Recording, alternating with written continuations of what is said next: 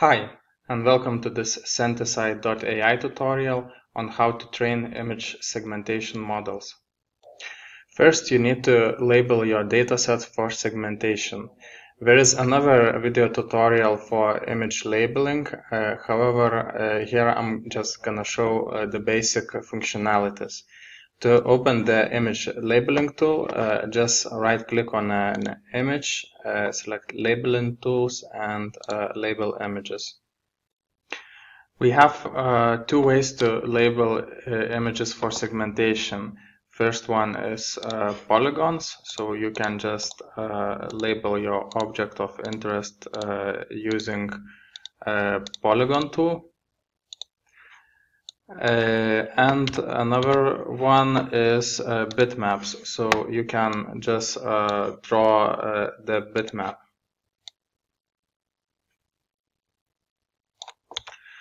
However, to speed up image labeling, we suggest to use a smart labeling tool.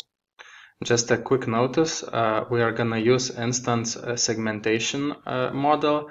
So we want to label each object as separate. So even though I want to label 3 mushrooms, I want to label them as separate objects. To use a smart labeling tool, just select Smart Labeling tool panel and then select the area of interest. So I'll select the area which encompasses only this particular mushroom. First, I need to label some foreground. To do this, I can click here or E hotkey. So I'm just gonna label some of the foreground that I want to extract. You see that not everything is extracted, so I need to label a little bit more, and here a little bit more. Now, if there are some unwanted parts extracted, I can label them as background. So by clicking G or on the button. However, you see that the colors of these 2 mushrooms are almost the same, so it will be difficult for the algorithm to distinguish between the 2. So another option is just to finish labeling the smart labeling tool. So you can do this by clicking here, and then simply erase unwanted areas using bitmap labeling tool. You can also add some areas if you have erased a little bit too much. And this is it. One mushroom is labeled for image segmentation. To label the second mushroom, first I can hide the visibility of this first mushroom, then select the smart labeling tool, select the area of the other mushroom, and continue as before, marking some foreground.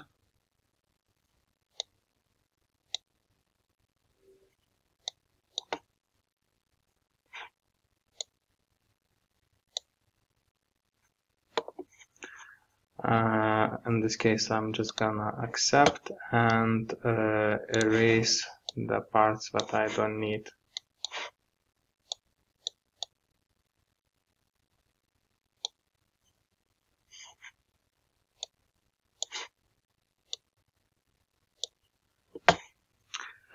And that's it. So you're gonna just repeat the process for the third mushroom and for every other photo you have in your dataset. One more detail, don't forget to change the label of the segmentation mask you have created. So by default, it takes the first label in your dataset or the classification label of the photo. To change the label, just enter another label name.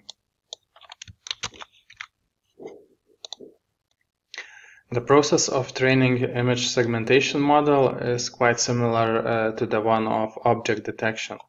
So you just click Train, Instance Segmentation, then select all the parameters that you want. If you're not sure what to select, you can just leave everything at the default values. the training time is selected by default based on the number of images you have for each class and the number of classes you have. And once you are happy with all the parameters, you just click Start. Since now I'm trying to train on the sample dataset, it asks me whether I want to load the sample model instead. Just for the demonstration purposes, I'll click No. And then I'll just confirm that I am allowing to use my balance for training this model. And here in the trained models tab, I can see the progress of model training. After the model is trained, you can click Trained Models tab, and you can click View Training Statistics button to view the model statistics. As before, the training statistics window is divided in two parts, train and validation. You can see various statistics for the train and validation sets. However, first I would like to show you the actual predictions on the validation set. The predictions are marked in different colors based on the label name. And the ground truth masks are marked in a checkerboard. You can turn off the ground truth mask by clicking this checkbox. For each prediction, we report the predicted score and the intersection over union value, which determines how much the predicted mask overlaps with the ground truth mask. If the predicted score is above the predefined threshold and the IOU is also above a predefined threshold, then the prediction is correct. For image to be considered predicted correctly, all the ground truth boxes must be predicted with a single predicted mask. You can filter to show only the correct predictions or only the incorrect predictions. For example, in this image, for a single ground truth mask, there are two predicted masks, so this prediction is considered incorrect. Now, looking back into the statistics window, you can see that some of the statistics measures are marked by asterisks. These statistics measures depend on the score threshold that you choose. Also, depending on the score threshold that you choose, the prediction can be considered either as correct or incorrect. The default score thresholds are marked by this vertical arrow. To change the score thresholds, you can turn on the advanced view and unmark Use Optimized Thresholds checkbox. For each class, you can see a precision recall curve. So to change the score threshold, you can just click anywhere on the precision recall curve and the score threshold is changed. Depending on this score threshold, the statistics will change, and also these vertical tabs will be in a different place. Normally, you can just trust the optimized score thresholds. However, for advanced users who understand the precision and recall measures, they can set the score thresholds that we require. In the advanced view, you can also set the intersection over union parameter that also affects which of the predictions are considered correct or incorrect. You can also view the learning curves for training instance segmentation model. You can download the predictions as JSON or image bitmaps. However, I leave it to you to try out.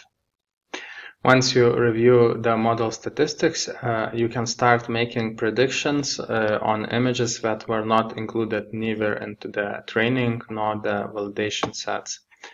To make a prediction with a model, just click Make a New Prediction button, then click Upload Images and select the images from your computer.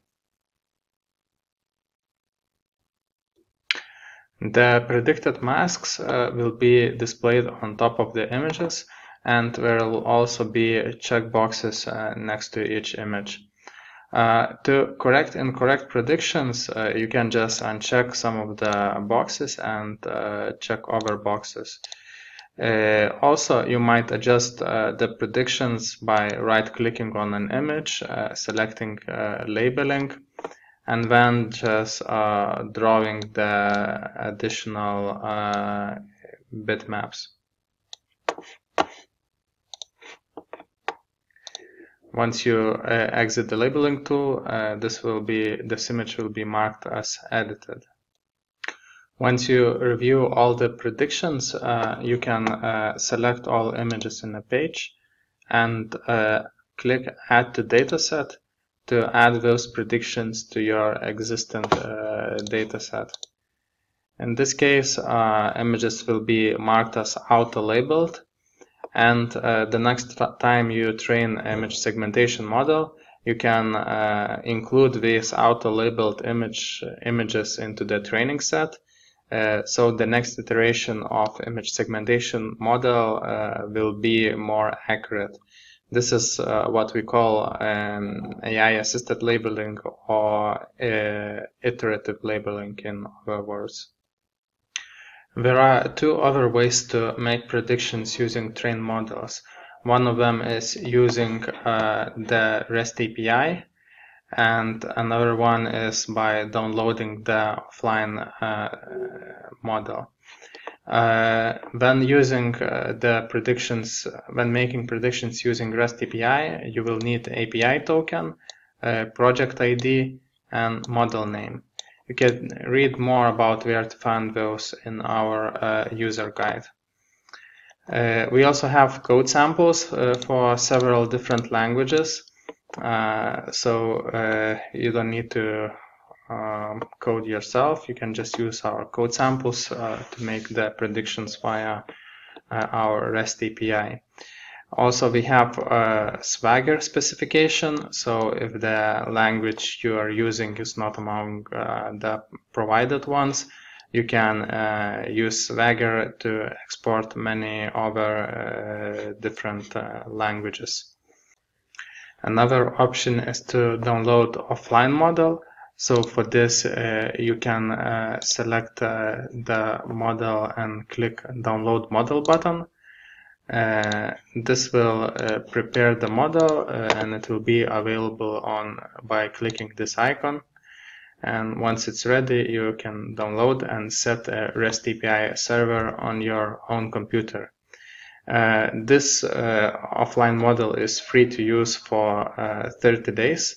And after those 30 days, you need to buy a license from us to continue using this model. So this is all I wanted to share about training image segmentation models using SentiSight.ai. I didn't cover all of the features, so you are also welcome to watch our other video tutorials or you read our user guides to learn more about our functionalities. Otherwise, thank you for watching. Goodbye.